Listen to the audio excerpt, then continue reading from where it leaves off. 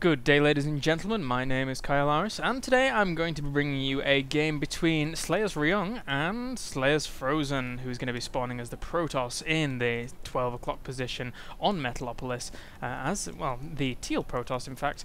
He likes teal because ultimately it looks like ice, so it's all good.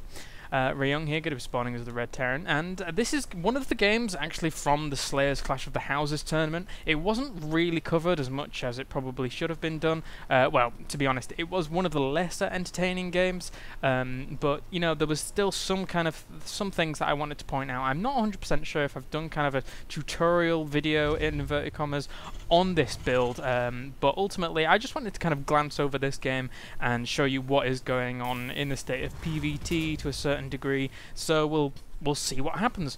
Bit of an announcement, I have got a completely brand new computer on the way, which means that I'm going to have a fantastic graphics card, fantastic everything pretty much. So that is going to help a lot in terms of being able to stream, etc. The only thing I need to do now is get a better uprate, because currently my uprate is very, very bad. It's only like 1 meg per second. Yeah, 1 MBS. So ultimately, you know, I think you can stream with that, but it's not as good as it, you know, I really want it to be. I'm a bit of a perfectionist in that sense, so ultimately, if anybody has any advice on streaming, in fact, on such a low kind of uprate, then please do message me. It would be very, very useful indeed. But, you know, I really want a better uprate in order to be able to stream higher quality, so we'll have to see what goes on from there. Anyway, regardless, we do see Ryung. He is going to be throwing down that refinery at a pretty normal time, barracks at a normal time as well. And back in the base of Frozen, we do have a very standard build right now.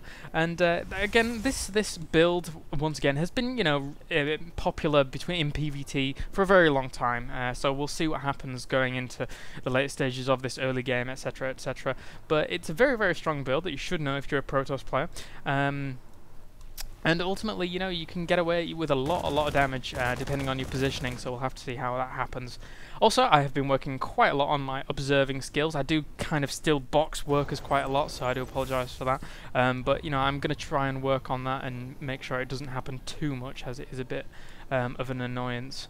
So some people at least. So, I mean, right, Frozen at this point did go for a slightly early gas. It's really not that early. A second gas assimilator does normally go down at about 22, 20, etc., etc. So, you know, that's not too bad. Did skip that first zealot in order to be able to get that stalker out. A little bit of lag there, I do apologise for that.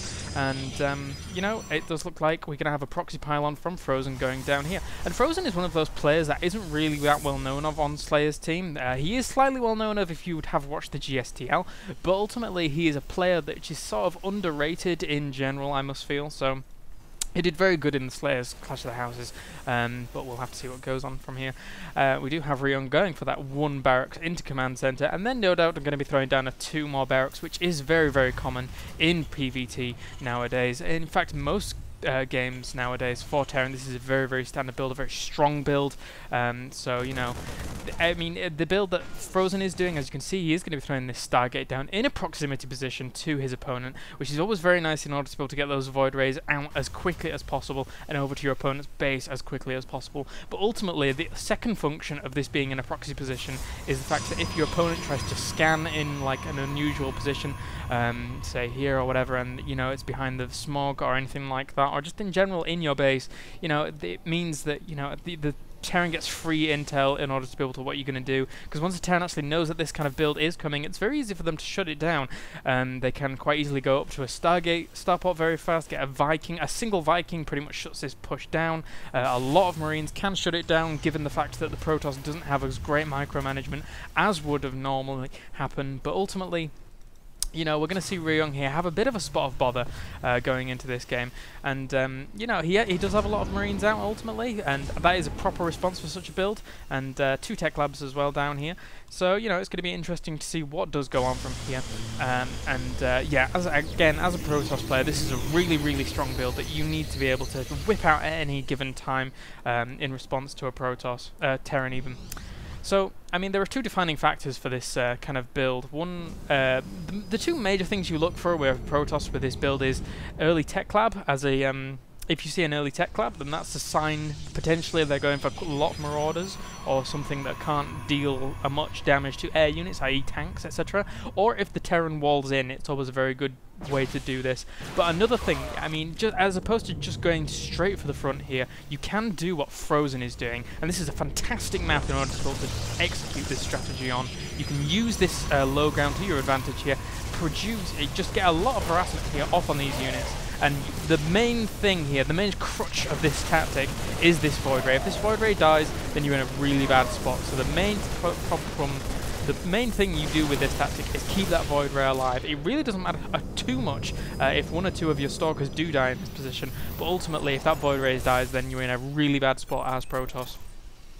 So now, as you can see, Rune does have a very, very hard time ahead of him. He's got a lot of Marines here, but regardless, a lot of them are low. A second Void Ray now comes in for Frozen. He's going to be able to do a significant amount of damage here, and ultimately, you know, to claim a very, very quick, easy win from the Terran. Now, I mean, the main points of this tactic as a Protoss is obviously the 3 gateways in the main in order to be able to reinforce, and as you can see, we do have a lot of minerals still saved up from this push. It's really, it's sort of an all-in kind of build, considering how much you value the Stargate going on into the mid to late game, but ultimately you can potentially expand behind this if the Terran is being greedy so much as to say, you know, going for the quick command center, etc. You know, so it's not all doom and gloom if this does fail ultimately, but you know, I mean, you've got to consider that the Terran could potentially push out with a very, very heavy bioforce into your natural if you do decide to go for this, and ultimately, defensive-wise, Void Rays aren't as strong as they are given in this position, so ultimately you will have to factor in that aspect. So yeah, regardless, thank you very much for watching this, guys. I hope you found this slightly educational. It wasn't a very entertaining game per se, but I did want to show you this if you aren't aware of this strategy. It's sort of an old strategy now, but ultimately it's still very, very, very useful. I use it many a time against Terrans on ladder, you know, just for quick wins, etc. Or if you do see any vulnerabilities like the bit wall in or the early tech lab in order to be able to, you know, exploit those vulnerabilities to their fullest potential. So, thanks very much for watching, guys, and I'm going to do some more casts because I'm cast crazy. Bye-bye.